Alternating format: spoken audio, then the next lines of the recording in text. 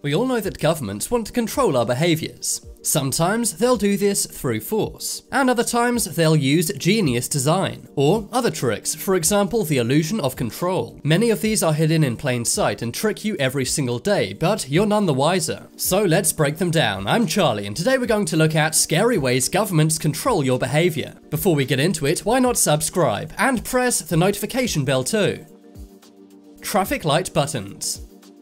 When you're crossing the street, I'm sure you go and press the traffic light button. Then you see the light change and you assume that's because of your behaviour. After all, when you press a button, something happens, right? Wrong. Most buttons you see attached to traffic lights are simply placebo buttons. For example, did you know in New York, 91% of all traffic light buttons have been deactivated? That means when you press a button at a crosswalk, nothing really happens. These lights are simply on a timer, but governments like to make you think that you're in control. Heating controls in most offices are also complete placebos. You're able to press the button and it says the temperature is increasing, but in reality, it's all a placebo to make you think that you're in control. The same is true for elevator close buttons. Almost all of those have been deactivated as well, and it's to make you feel like you're in control.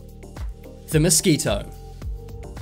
The older you are, the less frequencies you can hear. For example, a 15-year-old can hear many more sound frequencies than, say, a 50-year-old. And governments are now using this to their advantage. This is through inventions like the mosquito. The mosquito was invented by a Welsh shopkeeper named Howard Stapleton. One day his daughter was harassed by local teenagers hanging around their local shop. So he invented a device which puts out a high-frequency noise. Amazingly, you can only hear the noise if you're under 25. Anyone who's older than 25 won't have ears which can pick it up. That's because the frequency is simply too high. The device made loitering kids want to move away. That's because it sounds like a mosquito in your ear. It gave them headaches and hurt their ears, making them go away. Governments around the world now use devices like the mosquito. It's supposed to stop groups of young people gathering around and sometimes getting up to mischief. But many have called this device very antisocial and anti-young. Many teens have said they get nausea when they hear this sound. And some say the entire invention goes against human rights of the young.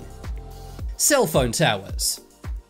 You may not realize this, seeing as everyone uses phones which are hooked up to cell phone towers. But ever since cell phone towers have been around, there have been people crying out to get them removed. Many say cell phone towers are actually bad for your health. Some scientists say that they're fine, while others don't. And many have also said that recent 5G towers may be bad for people. This has led to many of them being burnt down in large cities. For example, in the UK, 77 5G towers have been burnt down this month. Personally, I'm not sure if these are bad for you or not, but it does seem like governments will go to extraordinary lengths to hide them from you. Recently in Arizona, governments were caught disguising cell phone towers as cactuses. They've also been disguised as American flagpoles, for example at the College Station in Texas. In the United Kingdom, they disguised one as a fir tree. Palm trees have also been used as cell tower disguises. And even modern art sculptures have been used as disguises. Controversially, in Florida, a church cross was even used as a cell tower disguise. And there have been dozens of instances of trees being used as cell tower disguises as well.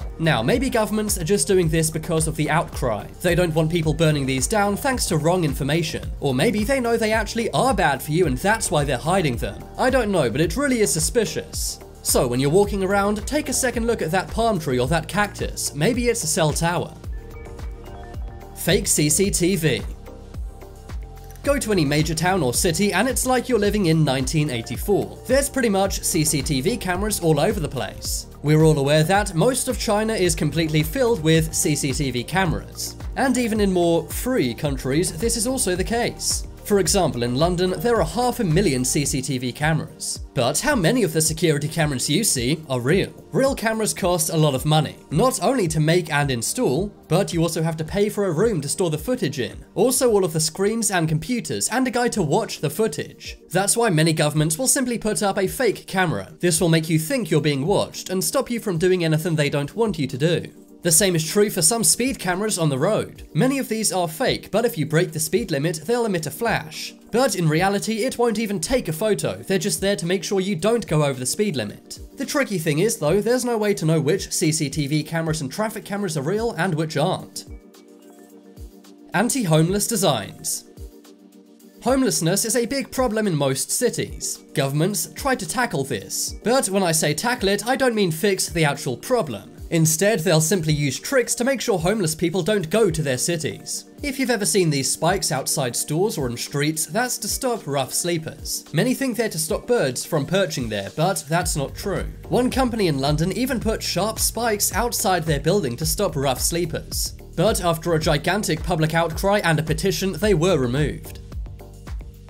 Subway music.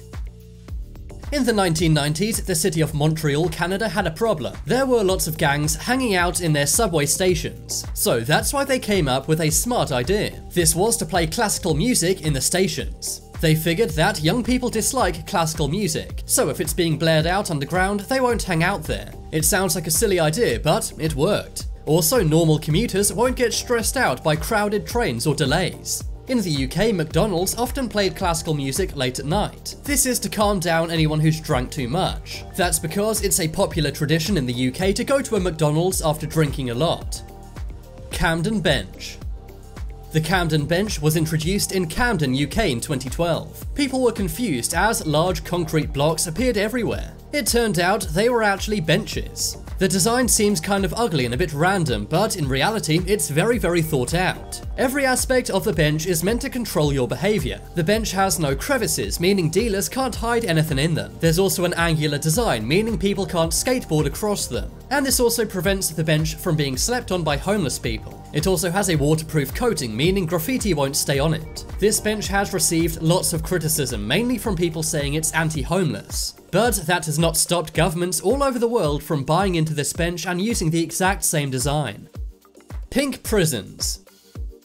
When you think of a prison, you think of a tough, scary place. That's why it may be confusing to see this Swiss prison. It looks more like a 5-year-old girl's bedroom. But really, there's a lot of psychology and thought that goes into this pink prison. The psychological experiment began in 2013. That was when they painted 30 prison cells pink. The color's name is Baker Miller Pink, also known as Cool Down Pink. This color can apparently calm down even the most hot-headed criminals. Since then, some jails in the USA have also turned pink. This is based off research from Alexander Schnaus. He had 100 people hold their arms out in front of them. Their arms would then be pushed down. Amazingly, 90% of those people were weaker when they were looking at pink as compared to any other color. Football teams have even used this as well. The college football team at University of Iowa Hawkeyes has a pink changing room for the opposition team. This is to try and get their opponents in a passive mood before the game starts. Trash cans. Okay, trash cans are in pretty much every town and city, but did you know they're designed in a way to control your behavior? Many trash cans are slanted so that people can't sit on them. They also have very small openings. This is not a design mistake, instead it's to stop people from disposing of large items. This makes more people go to the junkyard rather than dumping it in a trash can. Anti-sticker streetlights.